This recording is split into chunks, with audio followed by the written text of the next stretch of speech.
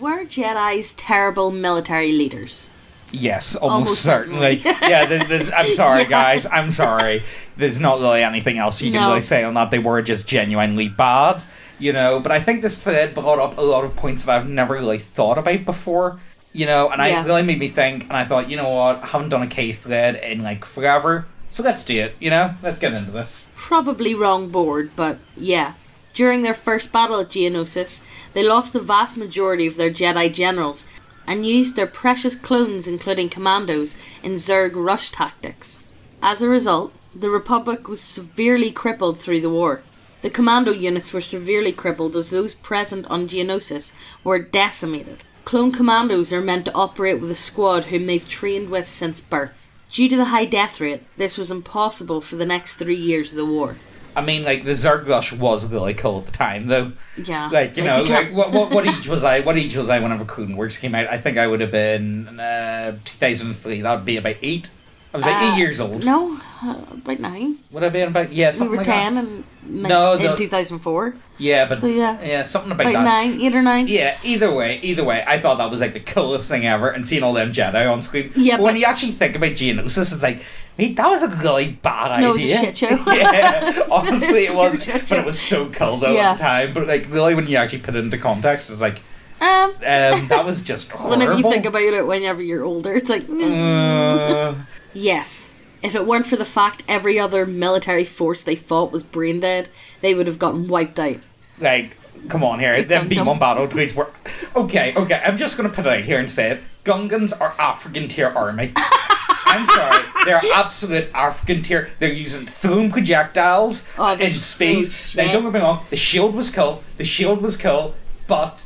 if you're still using throne weapon, okay, I get it, Jedi are still using, melee weapons and stuff, but at least they can deflect and they got, with their fucking mind shit. At least they got, the force to, get them going, but, come on here. They got, the battle droids getting defeated by Gungans is just, come on. Did they really stand a chance? Yeah, but the B1 battle droids were shit as well, so it doesn't really matter. Roger.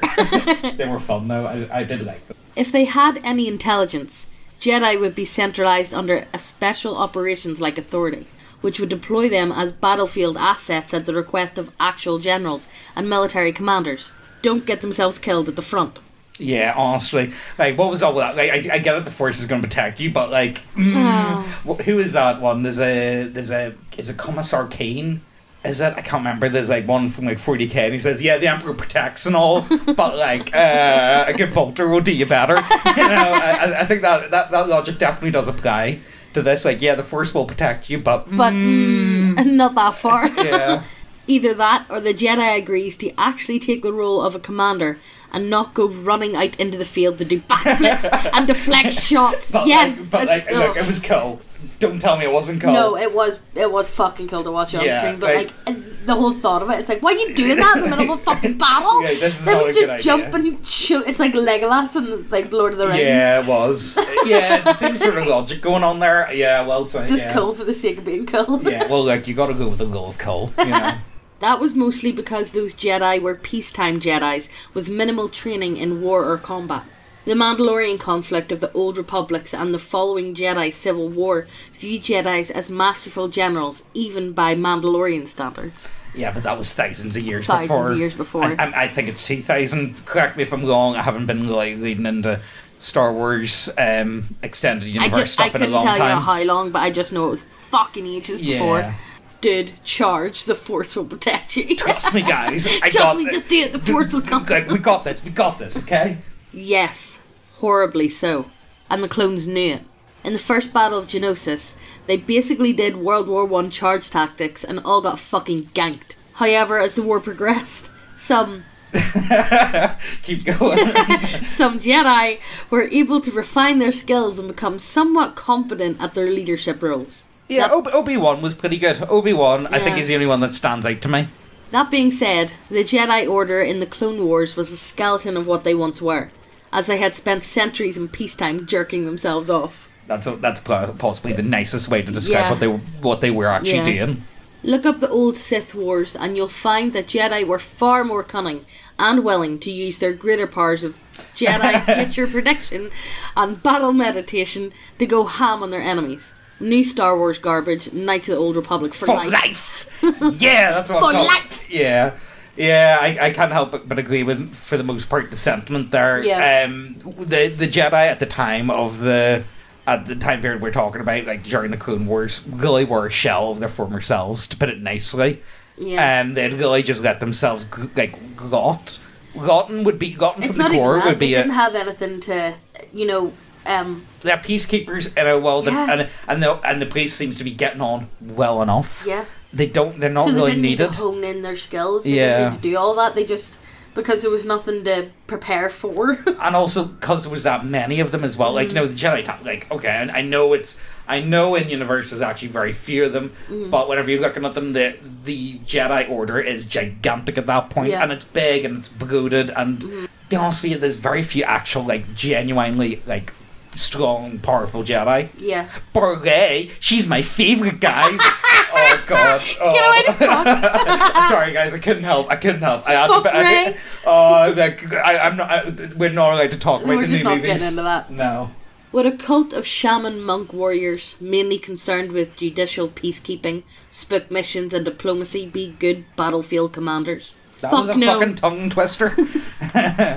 Yeah, fuck no. Like, let's be serious. They were really thrust into it though. Yeah. They weren't prepared. Like, they realistically, weren't prepared in the fucking slightest. They were really like, okay, this is your job. Get going. You know. Shook me intensify. Scooby-Doo. Yeah, exactly. Fuck no. Jedi should have been nowhere near a major battle. They should have all been doing spook shit behind enemy lines with commandos and ARCs. Yeah, no, honestly, like, who better? Like, honestly, could you have a better group of people to be doing, like, infiltration tactics? No, fuck. Like, they got the Jedi mind tricks. They're very quiet. I think they're ideal. Yeah. Like, realistically, like. Well, okay, I'm saying realistically. I'm talking about Star Wars. Like, just ignore me now, actually. Anything that I say now is fucking invalid. I can't believe it. Just that word came out. Keep going, Megan.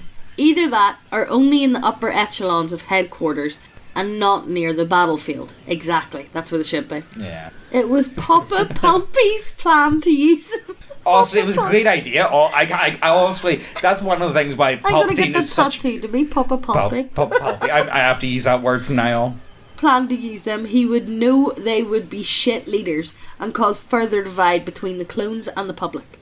Honestly, is there any better villain than Palpatine though? No. He's such a good. He is such a good villain. The actor that played him, you can tell was just having so much fun. So much fun. Like you could really see it. Kids would be like, yeah. Like he was really into it. Like he did love what he was doing. Yeah. And I really like. It's almost. It's not quite campy, but it almost has a campy feel to it.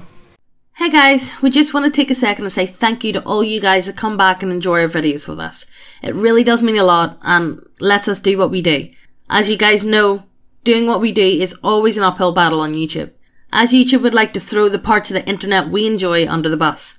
You guys know all about the YouTube algorithm at this point, and the best way to help us do what we do is by clicking subscribe and clicking the notification bell to stay up to speed with any and all new videos, as well as sharing videos of ours with friends you think would also enjoy what we do here. Also, don't forget to check out our social media links below. We love doing what we do, and it's all thanks to you guys, and for that we thank you so much. Now, let's get back to the video. I dreamt of Malachor. I remember the ships, the last stand of the Republic, the tattered remnants of our fleet, the largest we could gather, but it was damaged, weakened, and vulnerable. The Mandalorians couldn't resist. They tore into us like beasts, shredding our ships to scraps as we fought back. Yet this time, there were no reinforcements for either side. Revan had been delayed out-system by Mandalorian scout ships. By the time he arrived, it was too late. And beyond Malachor, there were no more Mandalorians left to die. I remember standing on the bridge with you and watching the destruction of the Republic, watching ships full of soldiers and Jedi burn and die. I remember the look you had when you turned to me. It was the longest you'd ever looked at me. You didn't say anything, just a nod. Events moved quickly then, even in my dreams. Flashes, explosions, you, falling. I could feel the pain around me, and then the memory. The drifting hulks of the Mandalorian ships. The dead, allies, friends, strangers, and then the echo, lingering. The sound I awakened to in my nightmare. Hell exists, and it lives on that ruin of a planet. Oh, straight. See, it's stuff like this. But I actually have fucking this is what annoys goosebumps, me, mate. is that they just wiped that shit out when Disney bought over. Like, I know. like, why did they not make movies about the older, like, canon universe? I know. Like, seriously, they could have done.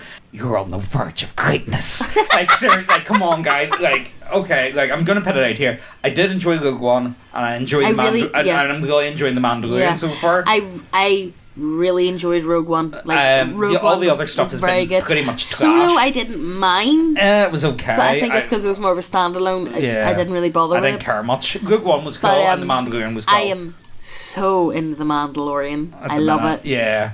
So I'm happy that it's the way I wanted Star Wars to be. I see, whenever I heard that, like, you know, Disney was buying over Star Wars, I was kind of disappointed, but at the same time I thought, well, does this mean we get new Star Wars stuff? Because I'm okay with that. Yeah. But I didn't go in. You don't go in. It's like asking a genie a wish, isn't it? I know. And then my asshole, my fucking heart falls out of my asshole after the fucking first movie. Like, guys, enjoy what you can. You know, it's one of those ones. I don't like. Let's keep going with the thread. I'm not in the mood to just wallow and self-pity over my love of Star Wars just being fucking stomped on. The plural of Jedi is Jedi, and yes, very few of them were actually skilled or even competent military leaders. They were basically like meter maids for larger scale issues. They were inspirational and good in a fight on their own, but the majority never should have been put in command positions, especially actually on the field leading troops. The best Jedi should have been special forces and strategic level advisors, only with the others being told to keep their dicks out of the war. Yeah, so that's in a nutshell. Yeah, pretty much that sums it up for me pretty perfectly. Yeah. Genuinely, these people are just not meant for it. Like, they're really not. No, they're it's not what they've been trained to do the whole lives.